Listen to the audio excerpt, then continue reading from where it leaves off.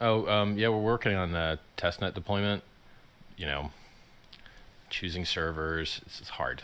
It's actually like, well, let me rephrase that. When you want to get servers, it is so unbelievably confusing the number of options that are available to you. Like if I went to an actual, let's say I went to Acme Micro to go buy a bunch of servers, I know I want 64 core epics with maybe a terabyte or two of RAM just for laughs, and if the sizes are small enough, I want Optane SSDs because they have the lowest latency and the highest 4K random read rate, and then so that's my memory. And you obviously get error correcting ECC RAM. So that's my CPUs. That's my RAM. That's my hard drives. I'm good to go. But then you go into this virtual crap, and then they abstract all that, and they won't give they don't tell you, they barely tell you what chip you're getting. So give me a model number. What model number chip am I getting with this abstracted large instance, whatever this crap? Like, tell me what CPU I'm getting, please.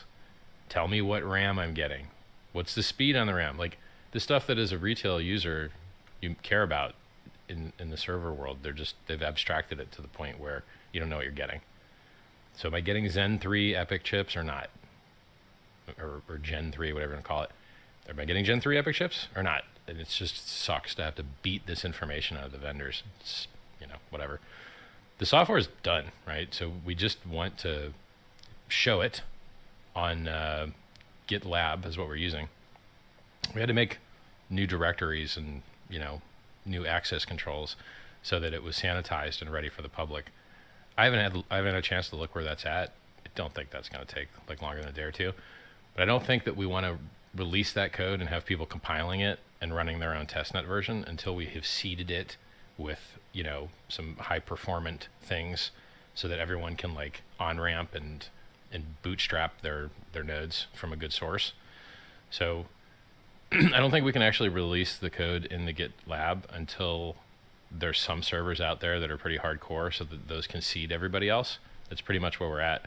And I really want to do that as quickly as possible, because when you see the code, you're going to be impressed. It's really good code. It works. It's been working in private testnet for a good long while now. And I want everyone to be able to see that. And I also want people to notice that we've already improved the Geth code that Ethereum uses in their mainnet, because our improvements have been accepted to it. So I want to brag about that. Look how good our devs are. Look how good our code is. Look, we're saving the environment. No more energy wasting. Look, it's higher throughput, lower fees, lower latency, and better game theory.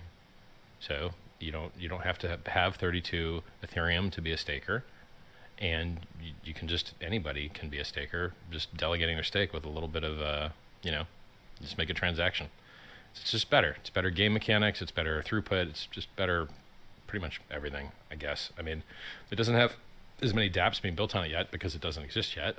Let's see. Let's get that. Let's get the testnet out there, and then dApp guys can start building against it. For instance, hex.com. It would be nice to have a testnet to build against so that you could, show here's your hex on the Ethereum network and here's your hex on the Pulse network. It's going to be really cool.